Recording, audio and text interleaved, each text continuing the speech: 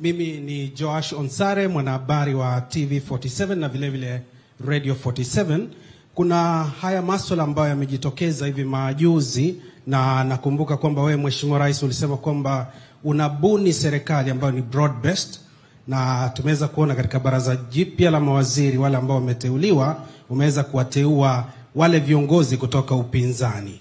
Labda swali ambalo ningependa kujua, je, hii ni mbinu ya kumaliza upinzani, na je, watatekeleza the plan ambayo wamekuwa wakipinga, ambayo ulikuwa unaizungumzia wakati wa kampeni kwenda mbele? Asante. Thank you very much. Broad-based government. I think that's your big question. Let me say this. Because of the challenges and the issues that came up in the last couple of weeks, going into 1 month, I committed to the country that I am going to form a broad-based government. And many people are asking me to explain, as Onsare there is saying, what is this broad-based government? It is broad-based government. That's what it is. It is what it is. Because, you know, because, you know, there has been this feeling that maybe this government is made of William Ruto's friends, right? And William Ruto's buddies. And I said, it is time. You know, I have friends. And I've seen many people ask me, okay, why did you, you know, dismiss the whole cabinet? And then you hired some back. Let me answer it this way. It was necessary to have a fresh start. Because as I told the people of Kenya, we're going to have a broad-based government and we're going to have a fresh start. So that even those I have given another opportunity to serve in cabinet, they must now know that this is new. The terms are different. We may have been friends, but now the terms are different. Number two, I also wanted other people to join in government, because for a long time as Kenyans, we've been divided on sides. And that's why I decided this time around, let me form an administration that has the broader face of Kenya. And that is why you see some of the members of my new cabinet coming from different formations, political formations. And I said I'm going to consult. And I'm going to talk to people who are willing to talk to me. There are those who did not want to talk to me, and that's fine. That's democracy. There are those whom we sat down and we agreed with, and we agreed on the agenda. What are we going to do? In fact, at some point, I was having a conversation, and the conversation went like, okay, the housing program. The housing program was in the manifesto of ODM and was in the manifesto of Kenya Kwanza. True? They're all there. The UHC program, it was on both sides of the divide. There are things that are common between us. And my question is, those things that we have no contest about, can we agree on those things and move the country forward on the things that are not in contention between the sides? And that is how we agreed with ODM to work on the broad-based government that captures some of the items that we all agree on. Number two, let me clarify, as the party leader of ODM did, that we did not form a coalition government, so that nobody should tell us we're trying to compromise the opposition. We did not form, we have no formal coalition arrangement.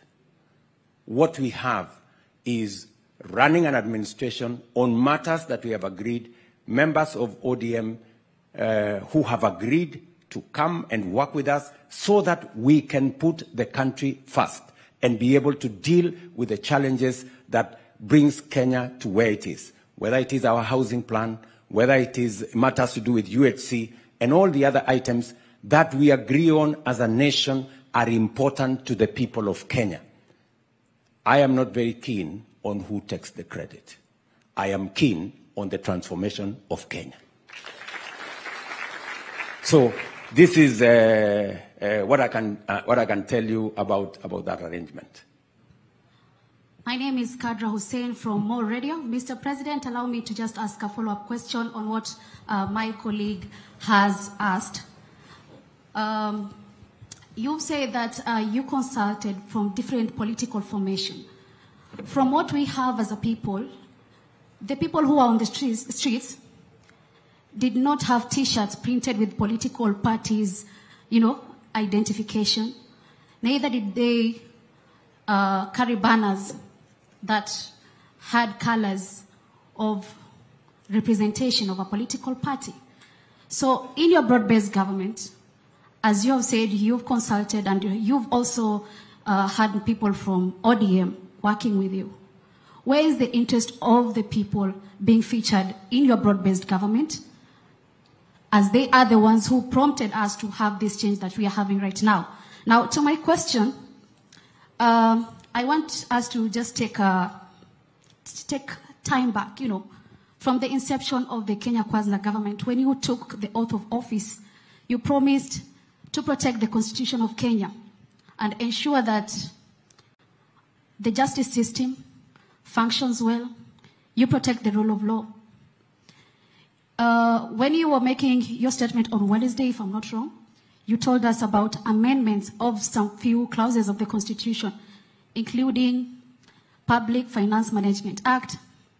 You also talked about witness, something to do with that. That is an act of, in the Constitution of Kenya. But the populace has this question. Why would we talk about amendments? Why? Those very clauses that we have in the Constitution are not being respected. And also, would you heed to the pressure that right now we are actually seeing 14 Kenyans have moved to the courts actually asking for the ouster of you, Mr. President. What do you have to say about that? Thank you very much. The 14 Kenyans who have gone to court are exercising their democratic right. That is how free this country is. That you can actually go to any court and demand whatever you want in court. That is the taste of the freedom that I stand for in Kenya. And I want to promise you that those Kenyans who have gone to court for whatever reason, they are free to do it, and the courts are free to make whatever decision that is constitutional. You have asked me, I think, 10 questions. Let me try and answer some of them. Number one, you have asked me, the people who went to the streets, they did not carry the color of any political party. That is correct. But remember, they carried the flag of Kenya.